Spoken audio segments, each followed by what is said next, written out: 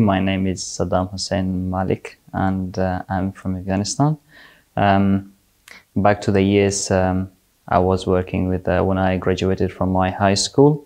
I have worked with ANA, we call ANA, Afghan International Army, and that was on 2nd of April 2012. And I had training. We graduated from the academy 172A-1UD-0211. That's my registered ID number in an Afghan National Army.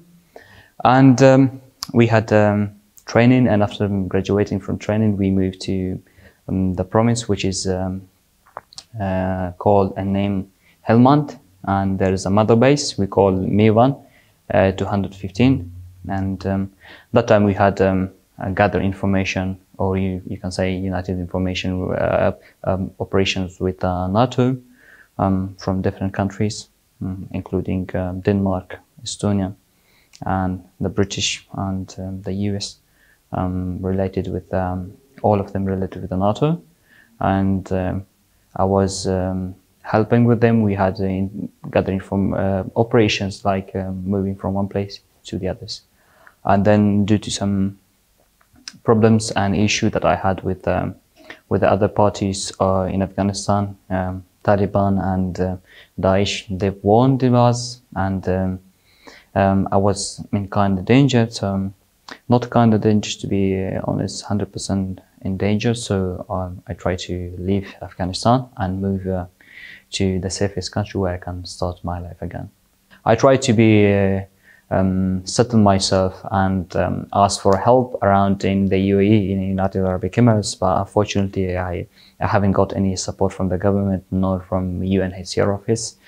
And then I moved to Belarus. I've lost my family, and in 2014 when I left the country, in the same time I've lost my brother Jamal Nasser. It was being shot, and it's being grabbed from the school, and they didn't shot him in front of the school, but they said, hey kid, can you please read this letter? They came by car to the school. He said, hey kid, can you please read this letter? And then when he's just looking to the letter, what is it?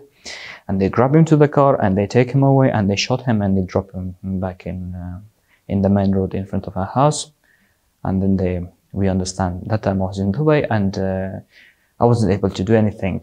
It's really hard, my brother. And in 2015, December 2015, and 15th of December, my mother was lost in the roadside bomb while she was going with my brother's wife to the hospital, and she was able to make it. And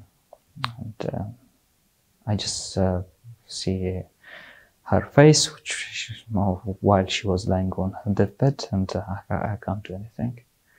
And recently, why I was really wanted to leave the country, that I really wanted to, to support my family and just to take them out. So we really don't want. You cannot really do anything with the government, and you cannot really support yourself. You just want to be relaxed, and you want to, I'm sorry.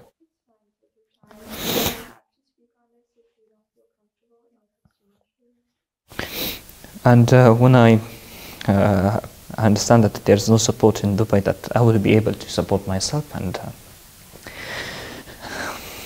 and I would be able to stay longer. And they rejected me from everywhere. I do remember it was really terrifying moment for me. So I tried. I went to the court, I went everywhere. So it was just, okay, I'm safe, but my family is still in danger. So I know that I will keep losing my family members, those members which I will not be able to get it back. So I had a visit visa to Belarus, and I was treated really badly because I lost my passport, and in that moment they put me in jail, like a real prison. I can say that it wasn't a prison for people. Even animal cannot be treated the way they treated us in that small cell.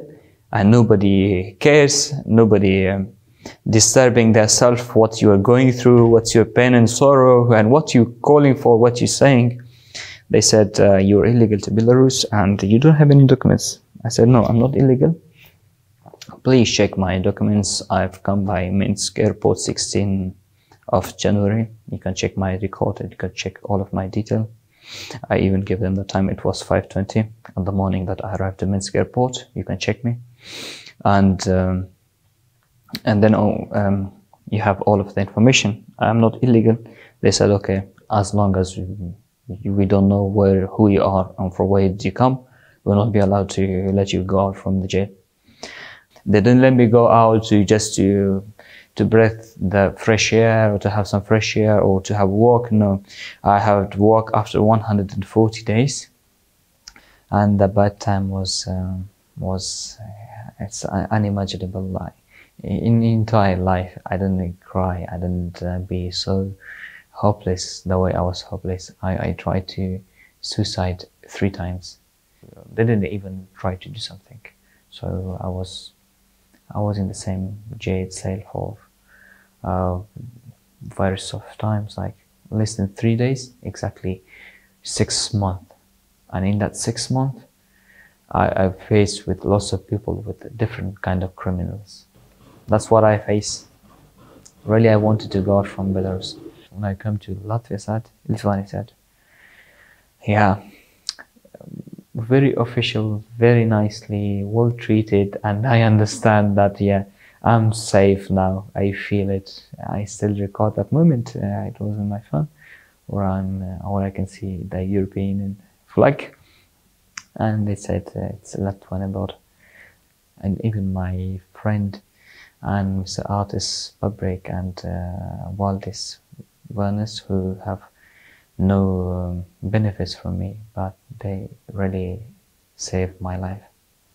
And they did something which is remarkable, really remarkable. I wish that everybody would know that they have a minister who cares.